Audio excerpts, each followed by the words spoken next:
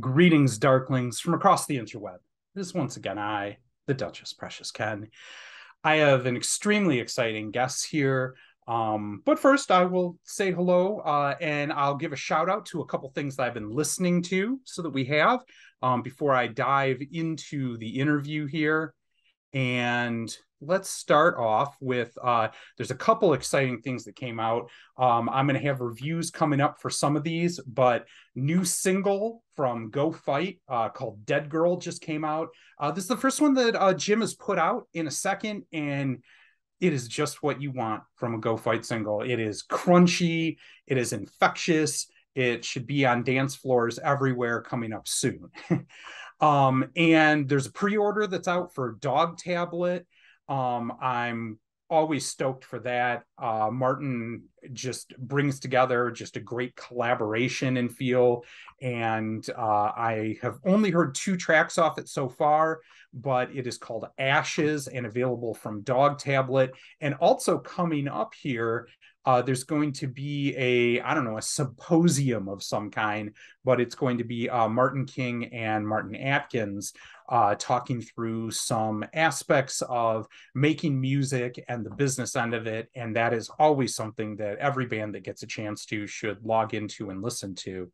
And the final one I'll give a shout out to right now is a new single from The Burying Kind, which, as you know, was last year a culmination of Dan Milligan from the Joy Thieves, and Scott David Card from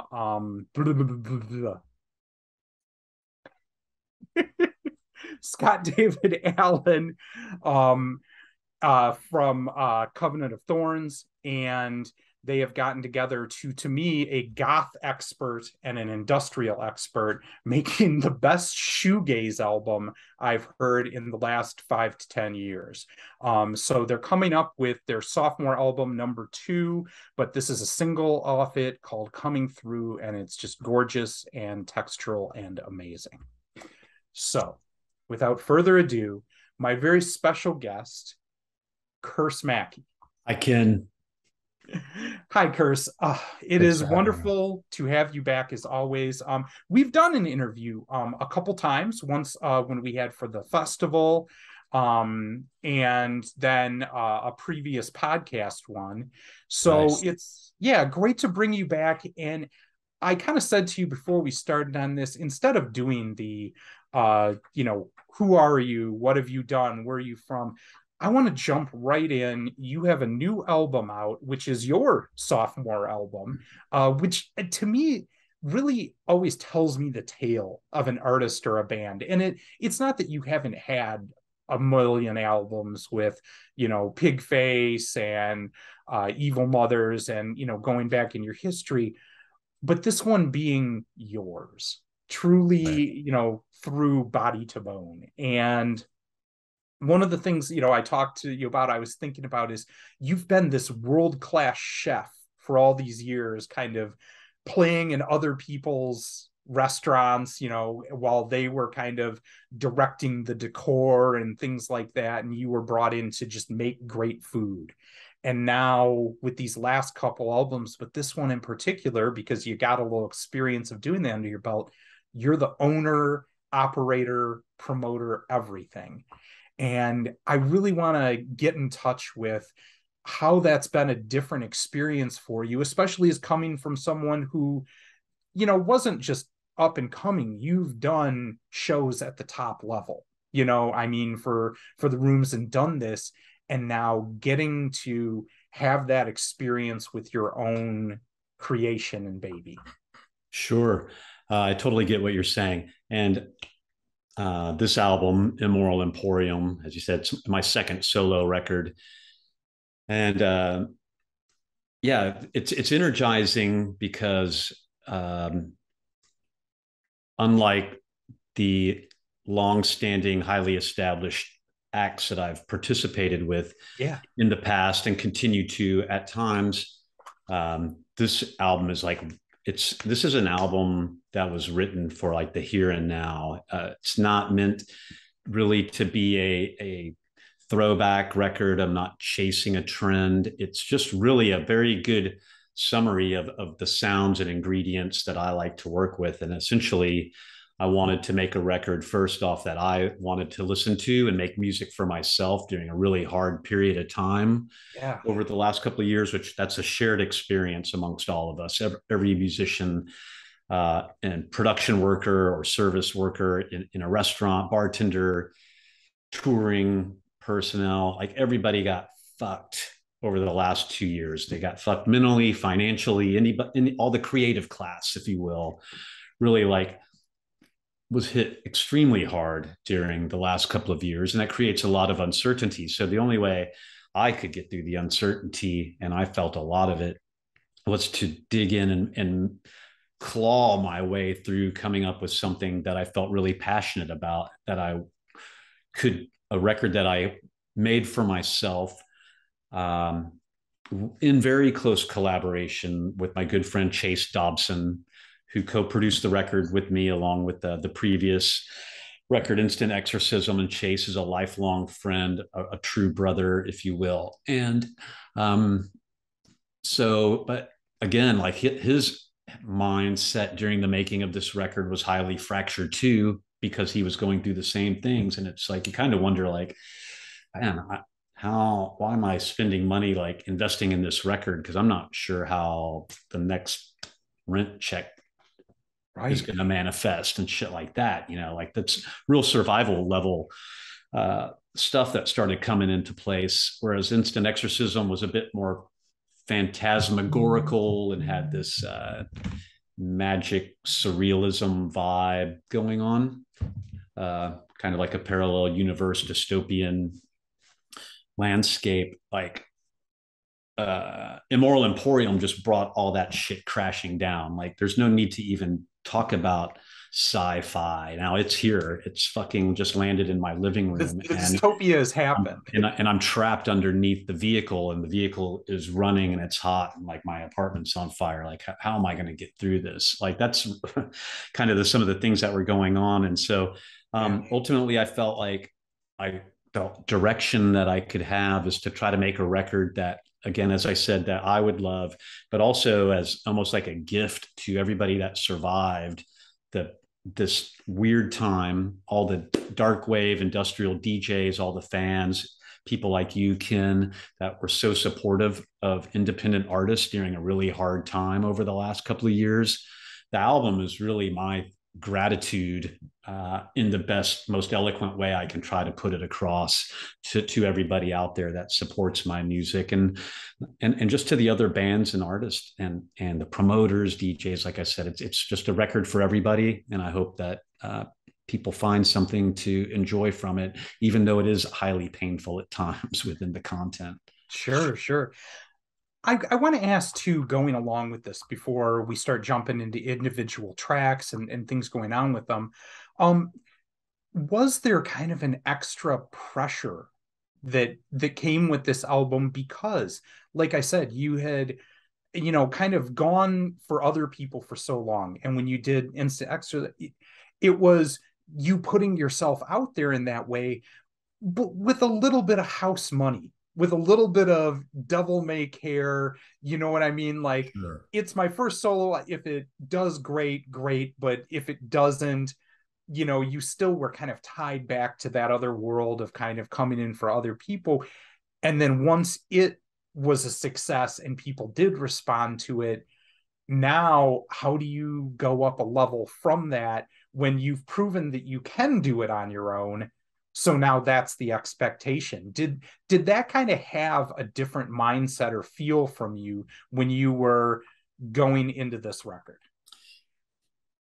Yes, it did. I think that's just natural. The first one was this lifelong energy, and then I'm like, hey, I'm kind of not real busy right now, so why don't I go ahead and I'm doing too much DJing and uh, behind the scenes work, and not enough of what I like to do. So Instant Exorcism was me getting that out of my system, literally, by putting out those 11 songs and getting out touring behind it, and that was all going quite well until again the great fracture occurred in 2020, and then that shifted my momentum a lot. I had already started writing Immoral Emporium, just a couple of quick sketches before I went on tour with Zymox in 2020. And then shortly thereafter, we found ourselves back at home wondering what was going to happen. We were just delayed for a little bit. And then the Pig Face tour of 2020, hello, Kitty. The Pig Face tour of 2020 that I had set 2 months of my life aside for also got derailed.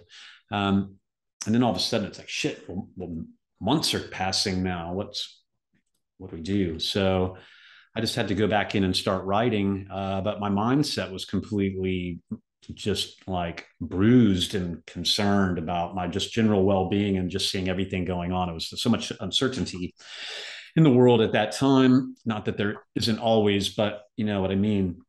So yeah, it was just, I think there was more internal pressure. There was more emotion, more vulnerability taking place, a need to get it out, but also along with that, a desire to not create the same album twice and to continue to push boundaries and challenge what the genre boundaries are, or what a goth record or industrial dark wave, what people's perception of what these things are supposed to sound like don't always vibe with like what I think it could sound like. Right. So this record is to me an example of trying to push things forward, but also inevitably the sound palette certainly is inspired by the artists that I've worked with and the music that I like and the synths that I like, which happen to relate to other bands as well that I listen to or like. So, you know, there's going to be similarities and things may remind people of other things, but ultimately I think this record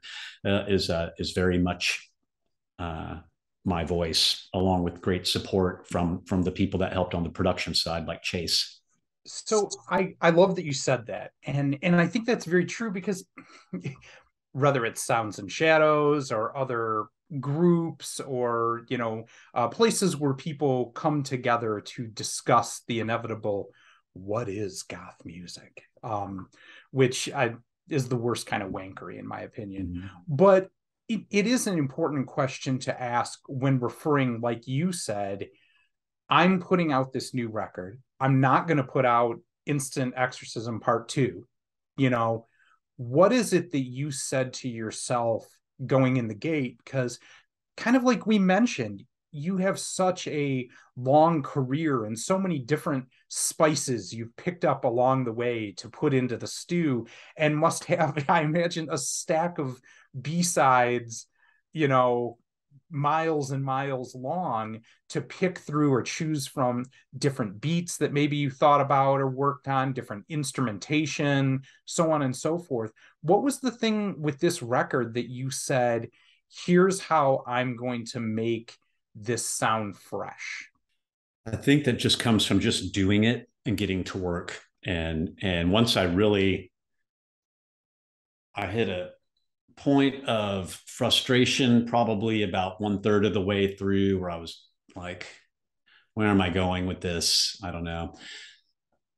And then that kind of like, it's just like you bottom out and then either quit, give up, or really like have a serious heart to heart with yourself and get focused even more and get just like bring more energy than what went into the previous record. And I know when I'm pushing myself or not, right? Or if I'm just trying to like, I just need a song, write a song. These songs underwent a lot of, and we'll talk about them, I think a lot of scrutiny by me, first off, probably too much. And then I'm able to share it with Chase, and then we can nurture the mix into its final spot. But conceptually, this record really is strangely enough like Instant Exorcism Part 2 because of the storylines and kind of the protagonist and the way I write. That I did it. I viewed that this was like the world of Instant Exorcism, but now it has basically crash landed The in modern prophecy has day come right true. now. Yes. And now we are in the thick of it. And Immoral Emporium is really about like, you know, nothing is quite what it seems. And it's just a huge misinformation, disinformation age that we're involved in now. And basically, almost everyone and anything is for sale if you have enough money, and you can Yeah. get anything you want almost on demand. And it's just a very, but like even if you want truth, that's like one of the hardest things to find. So there's a line in the album. It's like it's a fine line between reality and truth. So it's kind of about those dualities, and people are existing in their own worlds, although we're all in the same one. People have different senses of realities now, and it's really magnified. So the album kind of delves into those concepts while, I'm just an individual trying to find my way in the world and trying to find some hope. I do like that you said that, because to me that's something I pictured when I was listening to this and going through it, was almost like a Guillermo del Toro, like the worst kind of dark capitalism troll market. You know what I mean? Right. Of wandering through, somewhere between like, you know, street folk and like mysticism and, Mad Max coming together in this marketplace where life is cheap and, souls are bought and sold, for the couple people at the master blaster level. Right. And I think it's great to hear that like you went in with a centralized concept like that, because it is. I mean, when you talk about a shared experience, I can't think of a time, at least in my life in 45 years, that I've ever felt this much, not just me, everybody I know and everybody around me, post capitalism, just futility. Just Yeah. how do I drag myself out of bed in the morning and bother to rage against this machine when it just seems so dark and insurmountable?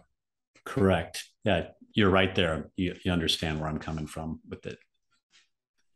So I want to start going through some of these tracks individually now, Sure. and give you a chance to share a little bit about what went into it. The last thing I wanted to ask for you as a general for the album is, looking behind you at the artwork and whatnot.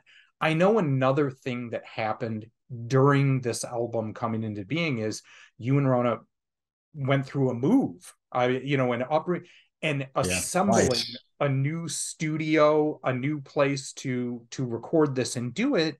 Yeah. And to me, I think there is an importance in that, like an extra level of terror that you're building the set piece of where this will be recorded at the same time you're writing it and putting the songs into reality.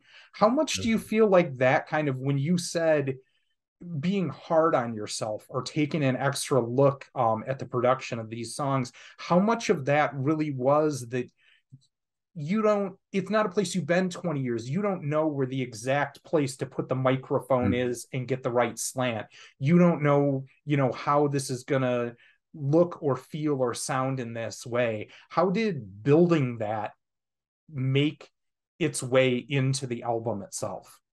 I feel like it created a much more stressful record.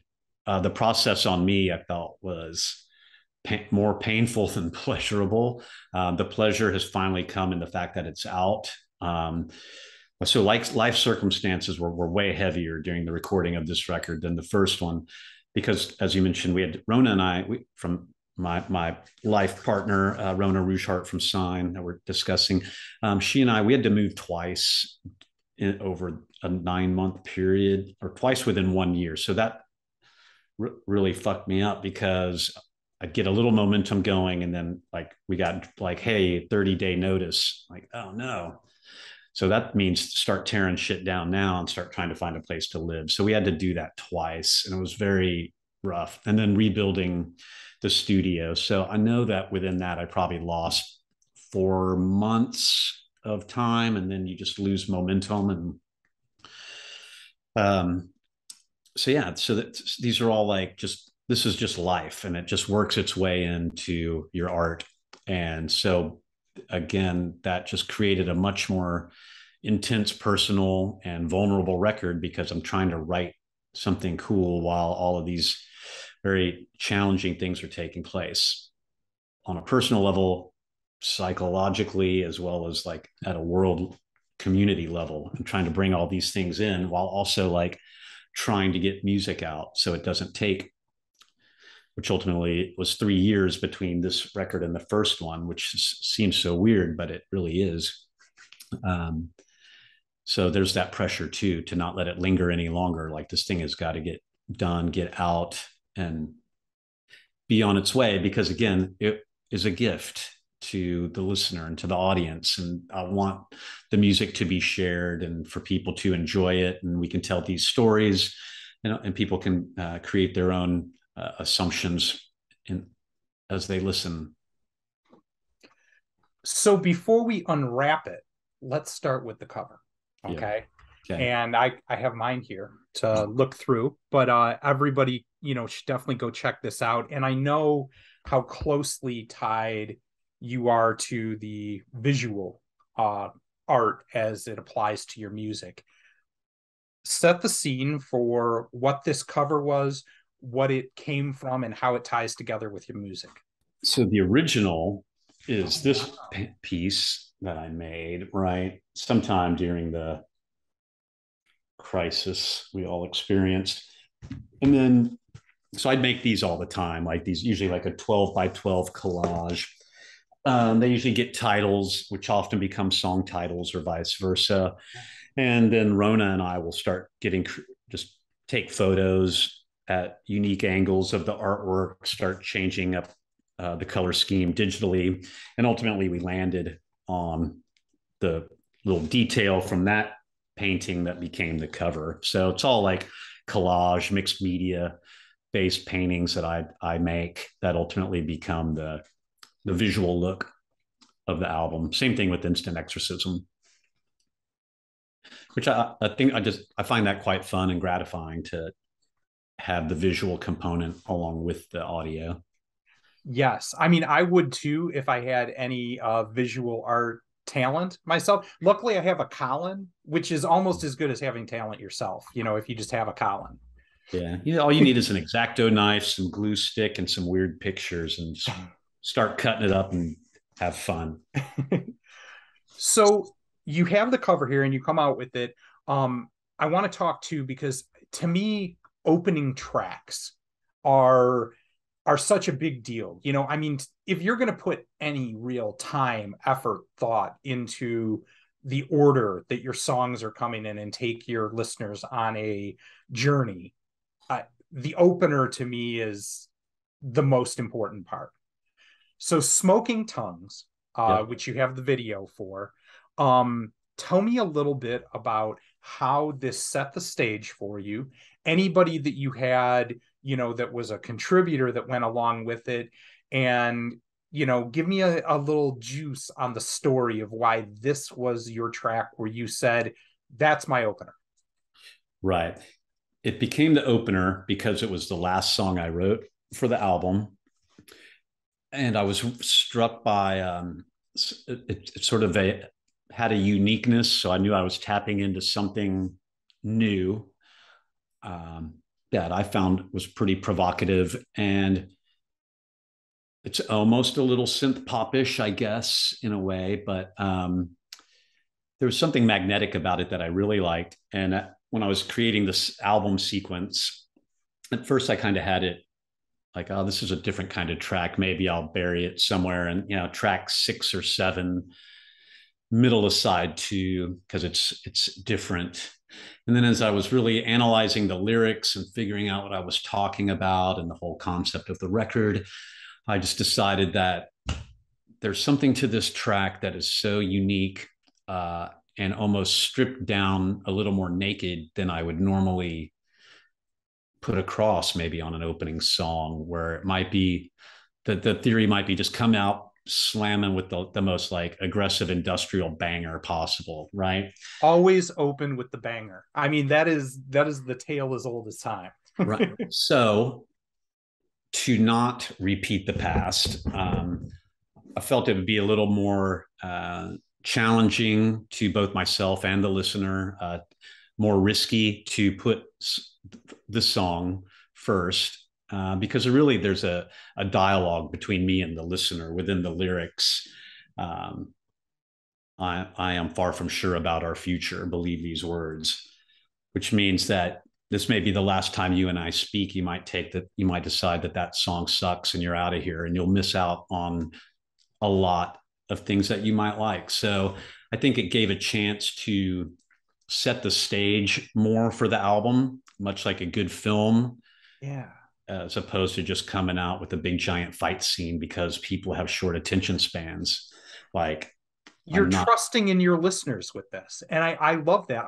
To me, whether you're talking about TV shows, movies, anything like that, books, I think one of the biggest failings of the modern era is that we assume the people listening to us are dumb, are not clever enough to get what we're doing.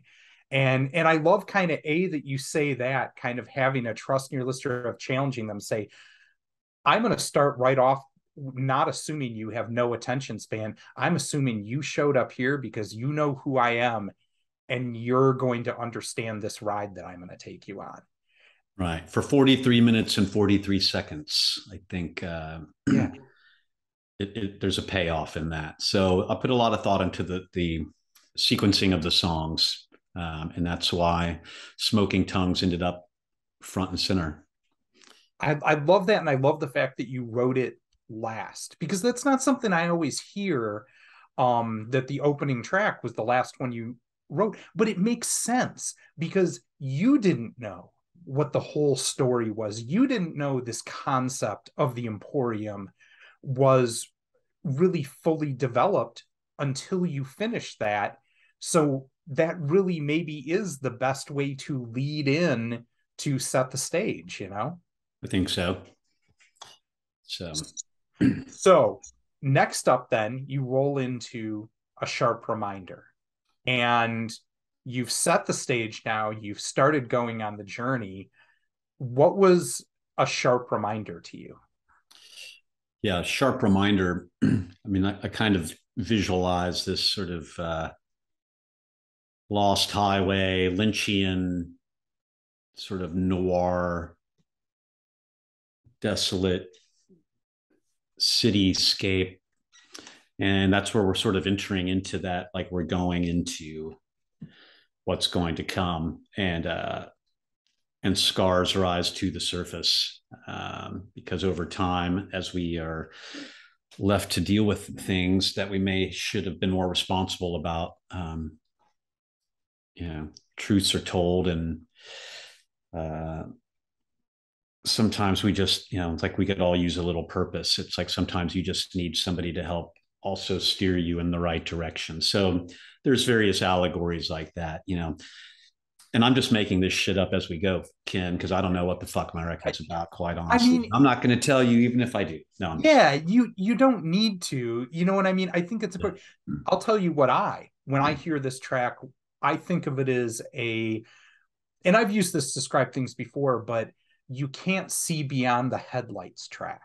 Like, Right. to me, this song is all about, you're feeling the motion of it, but your entire scope of vision is 5 feet in front of you while you're listening to this song, because you don't know where it's going. And you want to know. There's a tension there. There's a, it's building towards something, but you can't see beyond your headlights. And then you hit that big drop. Boom. So speaking of which, let's jump ahead here to literally the reveal. And I love the fact of how we talked about that, and it even came in with the title. It's a reveal. That's right. So that one picks it up into, that was a candidate for an opening track of the album as well. I could have seen that. Yeah. So Justin McGrath, my good friend, has a project called Polyfuse. He contributed some really cool synths, some modular synth loops that I chopped up on that one. Chase Dobson, of course, was active on that. And I just, obviously I like songs that are club driven Yeah. and that I know this is going to sound fucking awesome at the Castle in Tampa or, in your finer nightclubs. And I think it's just a really fresh take on industrial dance music. I mean, and again, it's a banger. And you just an album can't have too many bangers. That's my firm belief. But I agree too, and I like the way that this one, again, it is an arrival song. And that's why I'm glad that you didn't open with it, because we'd already have gotten there. And I kind of, again, going back to the metaphor of the Emporium itself, this is the front.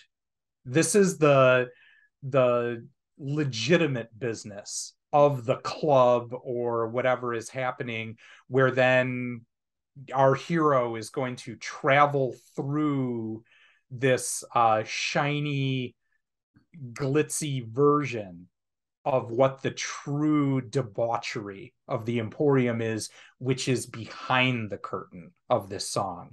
And at least for me, that was my big takeaway on this one and what I felt going into it.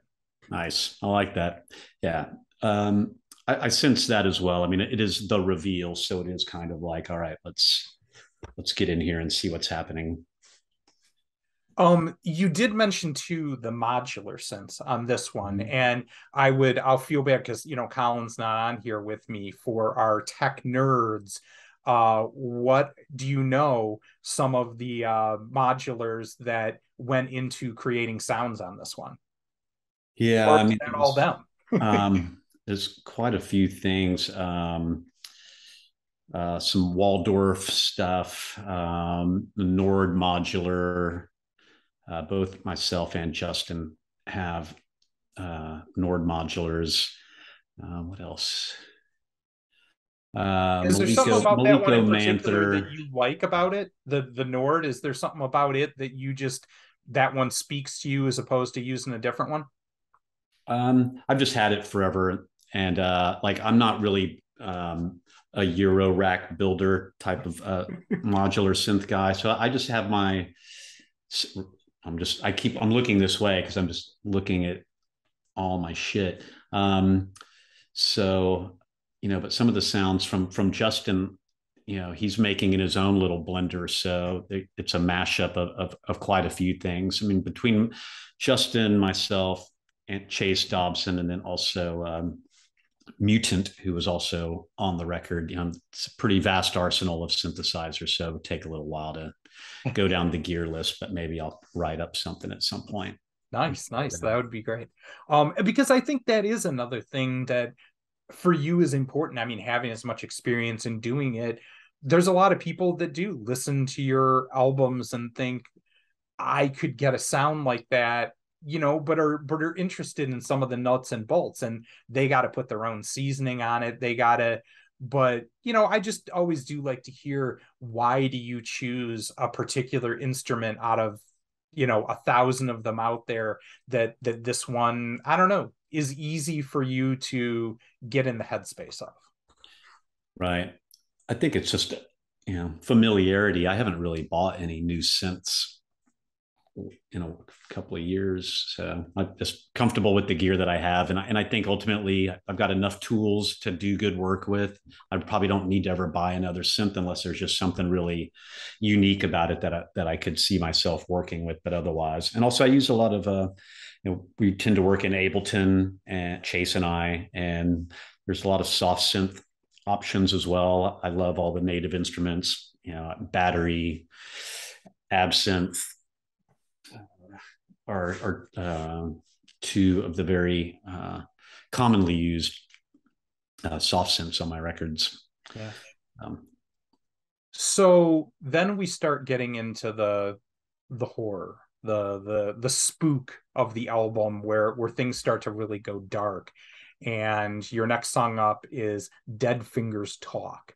And it's a shorter one, it's kind of a single or jump off, but Yep. just really starts to, I don't know, increase the fear factor on the tone for me. Oh, Um, cool. what was kind of the swerve that you wanted to do with this song to break things up at the partway point? Sure. Well, I feel like it's another club track. So it's got, there's an upbeat energy to it. Uh, Conceptually, Dead Fingers Talk. I think that it kind of speaks for itself. That especially now, like with how far-reaching history can fuck with somebody's life in an instant, and especially for people that are operating at a high level of just being awful humans, and the crimes and the things that people can get away with or try to get away with, it's like it's going to come back to haunt you at some point. I Yeah. Most of the time. So Dead Fingers Plus, Talk. you're super rich. Yeah, exactly. And then even then, you may have to fake your own death to get away.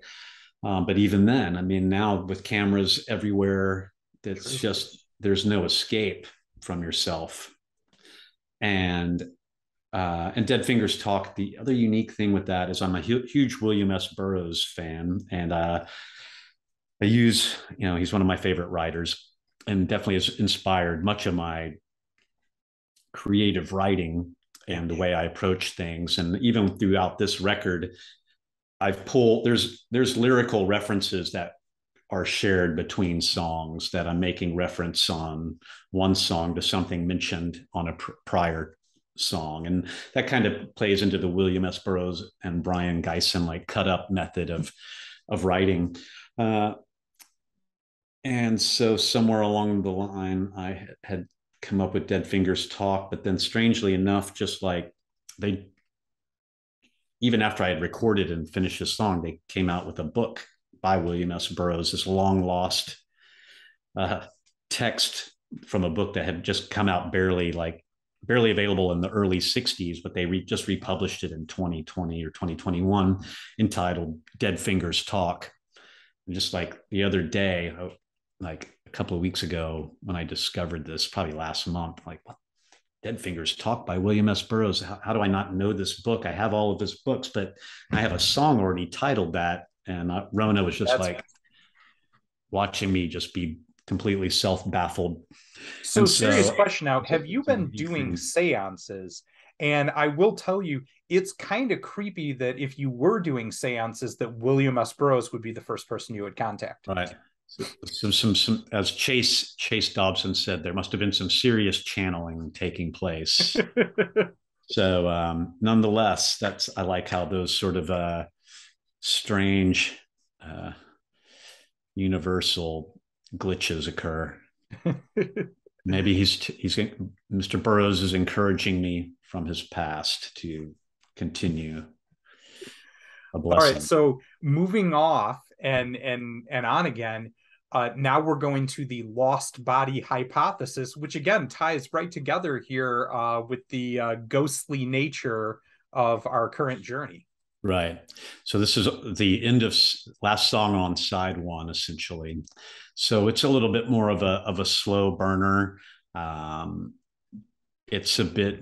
I think I used the term vulnerable a few times when I'm referring to describing this record, and I think this track is one of those. And Chase Dobson kind of got it started because he had a very rough skeleton of this song that he was working on, and I kind of it's like, let me take a crack at fleshing this out, Yeah. and we're coming up with some words.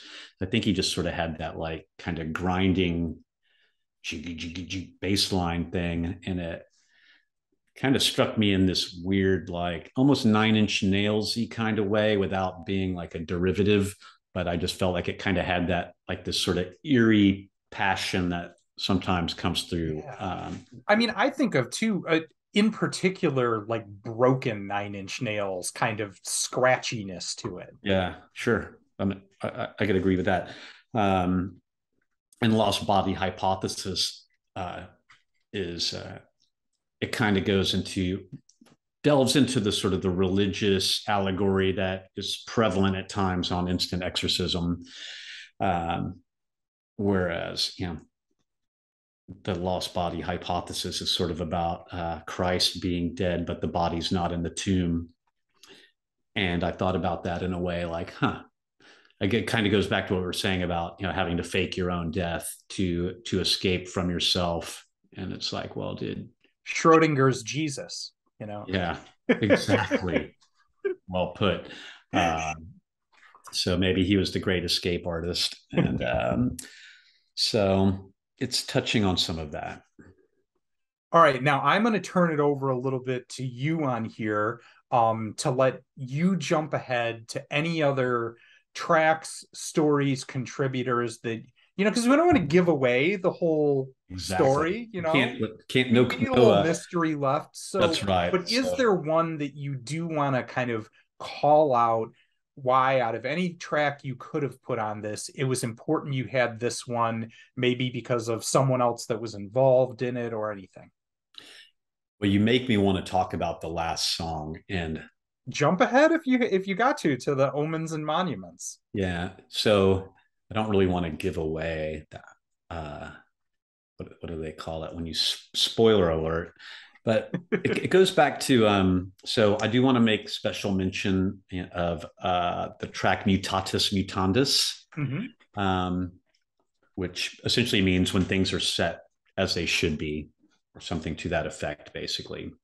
Um, and that's a point that I think we're trying to all reach because of, again, the great fracture that we've gone through. But my Joseph Anger, aka Mutant, MVTANT. He's my friend from San Antonio, which is also where I grew up. And Mutant has been he's killing it.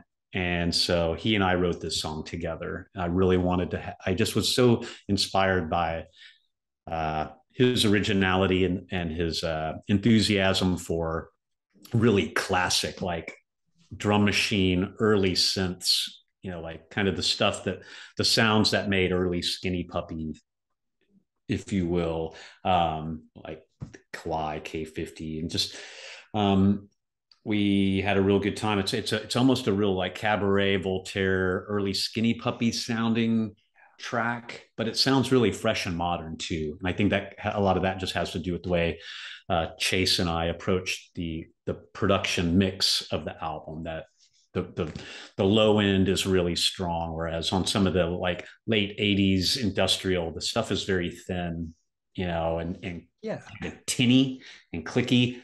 I think we brought in this real wealth of bottom, low end warmth and punch that some of those songs they were just mixed differently at the time back in the 80s and early 90s. So The beast you don't see. Like there's this welling presence back there on kind of like you said, like a Cabaret Voltaire, but just this growling thing, but you don't quite see it in the music, but it's back there lying in wait. yes, sedatives and alibis is the main line from that, and I think that's something that everybody is caught up in. Um, the title track, Immoral Emporium, was the first song that I began writing for the album right before I left on the Zymox tour in 2020. Just a quick sketch, and then I was like, oh, I'll get back to this in a couple of months. But soon I was back at it, and I struggled with that song for quite a while to try to find my voice again. I think that goes back into what you were saying about going from a first album into like, what's this second album going to be, and Right. what's it going to sound like? Is it going to be very, in dirgy and slow and dark and dreary, or is it going to be an upbeat club album? So, but I'm really happy with the lyrics, and I'm really happy with the way that that track came out. I think that shows a pretty interesting depth of songwriting. And then that takes us into the last track, which is essentially just written from the perspective of me having already passed on to the other side, in essence. So, like, as I talk about watching my own death on the television, asking how did we get here. So And that was sort of like a a pact, I think is what I once said to Kevin Key about it, was that it was a pact with myself to not like do anything stupid, because I felt like I was prone to, like, throughout my life, prone to some depression, but it's manageable. I think it's something that we all experience, right? And for some people, it's far more severe. And people deal with their depressions through self medication, self harm, going to A lot of therapy, answers. whatever, right? So, like, I just was, when I was looking back at my journals as I was writing, there was a period of time where I was just like completely, I was like, God, I can never talk about myself or to myself that way again. It's like, like, you fucking loser. What is your purpose? You're getting nowhere. You're failing, whatever. It was just like, this sucks. Like, life sucks. What's the point? And so I had to like kill off that person in me. And that's what the last song is. And it's about me saying, I think that I found a way through this dark shit. I think I might see a light at the end of the tunnel. So I'm not going to do anything bad today in hope that tomorrow brings a little more light and Yeah. hope. And I think basically that's essentially where I left off with the album. And the third record will be the will kind of, which is William Burroughs underway. summoning you. Uh, Yes. So that, ultimately the next record will be the summarization of these first two, and then that will be the body of work that this trilogy that I've found myself in the middle of will resolve itself. well, thank you for taking us on this journey. But Mhm. because to me, I'm really glad. Sometimes I feel like in these interviews there is a little bit of formula to them, and I like that because we've done this and talked before. It really gave us a chance to, I feel like, let you start pulling stuff out of the sack and really, showing us, a deeper dive of kind of your ideas and process when you were going through this. Sure. Um, do you have anything that you kind of want to talk about for people though coming up of, I mean, are you taking this out on the road? What do you have coming up so people can see this and experience it live as well? Well, first I got to get you one of these keys. I have to have one of those keys. So what's going to happen with this album is, now that it has just come out, the Lacerations video is out now, which is the first single, and then the next single is Smoking Tongues, the opening track, and then that video will come out right at the beginning of October. As a single, there'll be at least a couple of remixes for club purposes with that as well. Um, and then after the video comes out, then shortly thereafter, the Clan of Zymox, Curse Mackey, and A Cloud of Ravens tour 2022 I'm begin. so excited for that too. I love Matt and Beth. Like, they are just wonderful, bright, glorious people. I love the music that Uh, they do, but just the personality. I'm so stoked. yeah, Beth and I have been friends for a really long time, and Matt, you'll love his remix that he did for Dead Fingers Talk. It's Ooh, really cool. yeah. I'll give you an offline listen at it. But I'm really excited about the tour. This, Ronnie Moorings from Clan of Zymox played on my previous album, and we were on tour together when everything shut down. So this will be my first full-fledged tour since that time. So I'm very eager to get out. The dates that are currently booked are all like most of the western half of the U.S. So I am definitely intent on getting to from Chicago over to New York and down to Florida and every place in between. But this first leg takes us all through Texas, up into Albuquerque, Denver, Seattle, Portland, Vancouver, San Francisco, LA, San Diego, Costa Mesa, maybe a couple other things that I'm not remembering. So it's going to be great because I'm so excited to have two albums worth of material to choose from as well. So it allows me to go to get a little more diverse on a nightly basis with Yeah. what sets that I want to do or what I want to play. So, but I'll be having these keys with me, and That's so cool. if It you get looks a like an key, axe. Now, does it look like a key? It's a I mean, skeleton. it still looks like a key, but it kind of just looks like if I was, More of a playing skeleton. Diablo or something, what I would be slicing Use it demons as a with. weapon. Yes. Okay, good. Has magical power too. Not only does it chop people in half, or you can actually open up their, the window to their soul with this.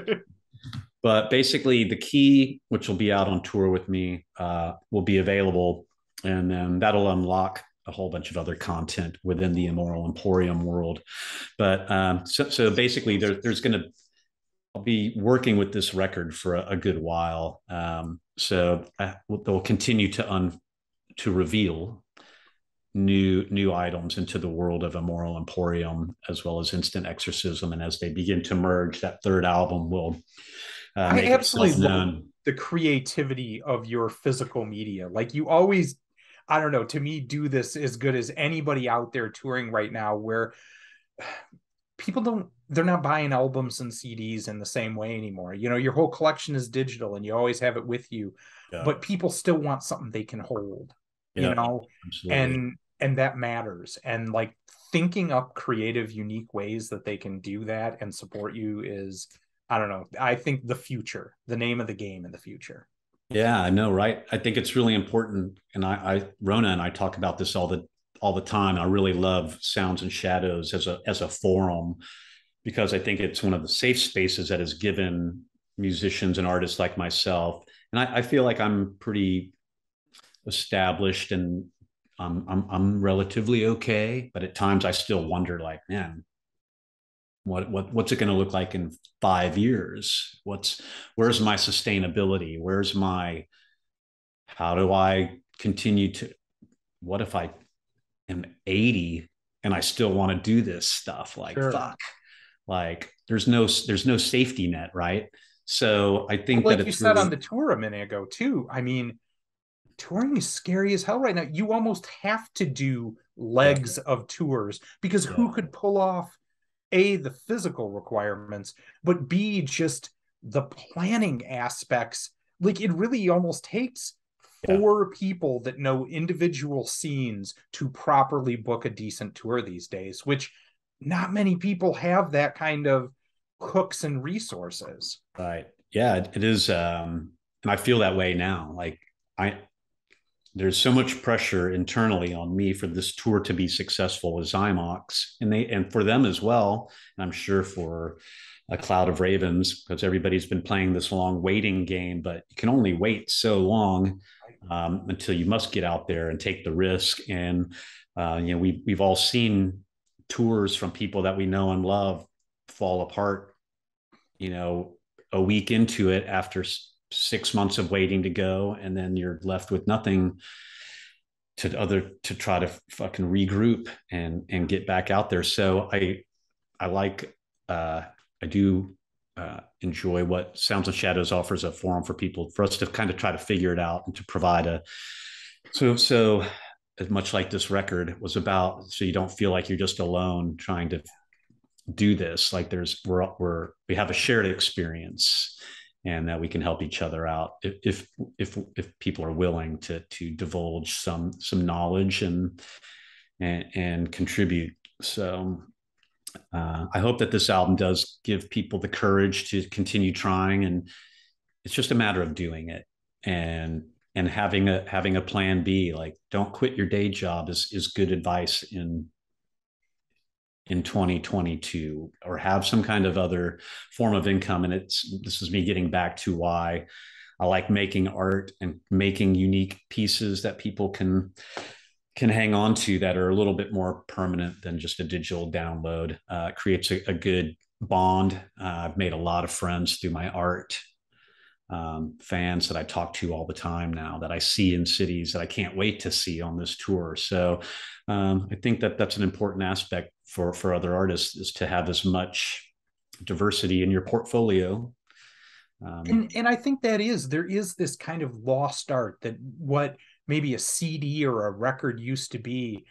These keys are a thing that I'm holding one in Kalamazoo, Michigan, and I might not even know them, or maybe I do know them and they're in Boston or Florida or LA or Berlin, and they're holding one too, and we're both a part of something and have something. And I think that that's a part of music that is a bit lost, that we can find again if the artist putting it out uh create that world and that scene again. I think that does still exist out there. We've just forgotten how to use the magic.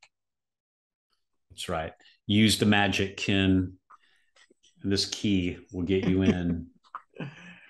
So this has been a wonderful discussion, my friend. It was so great talking to you again. I can't wait till we can put this out for our fans. But as always on Sounds and Shadows, I want to spin out from a track, give a taste to our listeners, so that then they can go to Bandcamp and go out to the show and the tour coming up, and get this album for themselves. So, what is the track that you think is the true juice, the real epitome that's going to open the doors? And I mean, we did talk about it. There was a good reason why you opened the album the way you did, but I'll let you pick here. What do you want to spin out to? Um, I think that Smoking Tongues should be held Okay. for when somebody sits down to actually listen to the album in its entirety.